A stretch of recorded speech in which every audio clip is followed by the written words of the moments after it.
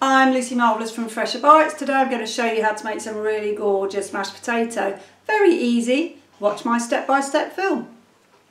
The recipe in your booklet is for 400 grams of potatoes for 2 people. I'm doing enough for 4 people, so I've got 800 grams of potatoes here. Doesn't matter too much what kind of potato. It often says on the bag which ones are better for mashing or roasting or whatever. I've got a nice potato peeler. You can use a knife, but you lose a lot more of your potato. With a peeler, hold the peeler in the hand you're right with, the potato in the other hand, and just put your thumb here and pull the peeler towards it. I find that easiest. If you're struggling, the chances are you're pushing too hard. The peeler can't move. If you're too soft, you're stroking it, it doesn't peel very effectively.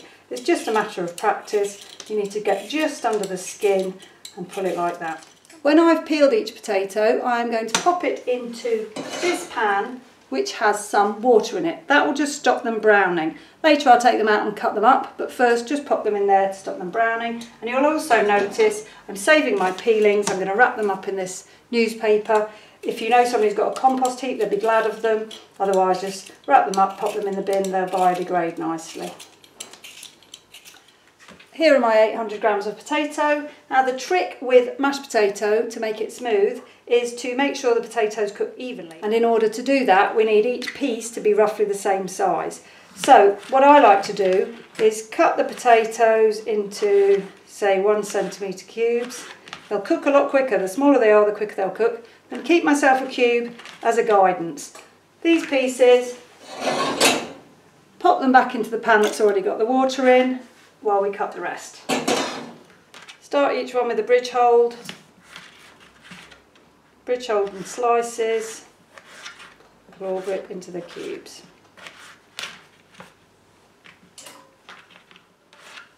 And keep referring to this cube to check you're not getting too big or too small. If you have lumps that are big, they will cook slowly, which will mean at the end you will have a lump that's still hard. Anything that's too small will turn to mush as it's cooking and you'll lose it into the water in the bottom of the pan. And there we are, all done. So that's just enough water to cover the potatoes. I'm going to put a pinch of salt in. Now I want to bring those potatoes to the boil. The amount of time they take will depend on how old the potatoes are, what variety they are and how small the pieces are cut. Pieces that size I would hope would be done in about 14 minutes from boiling. So once they get to boiling, I'll set a timer for 14 minutes and I'll come back and check them. Okay, that's coming nicely to the boil now, so I'm just going to cover it up, turn it down. It just needs to boil. We don't want it to boil over. Just check the bubbles are still bubbling nicely. There we go. So I'm setting my timer for 15 minutes so that we're sure they're cooked all the way through.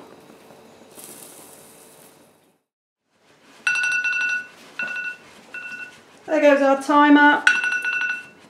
These have had their 15 minutes. Let's have a look. To test whether they're ready, what we need to do is poke them with a knife. Find a big one.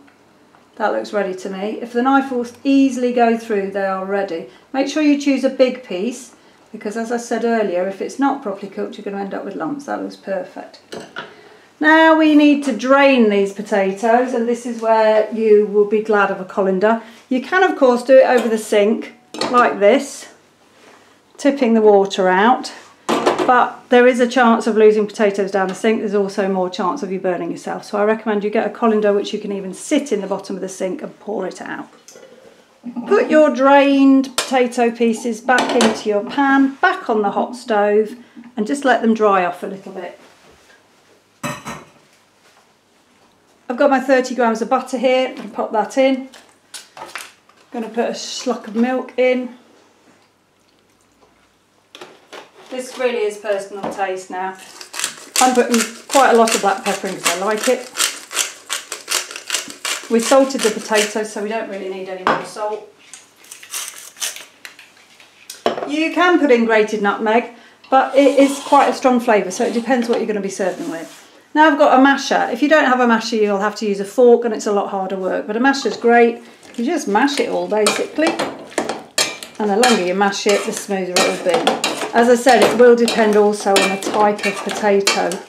that you have, and it will say on the bag when you buy them whether they're good for mashing or not. You can see with a good masher it really doesn't take that long. Make sure you get right around the edges. What will cause you lumps is bits that haven't been mashed and bits that weren't quite cooked. When you transfer your saucepan, make sure you put it on something so it doesn't burn the work surface. I wish you had smell-o-vision, that smells really delicious.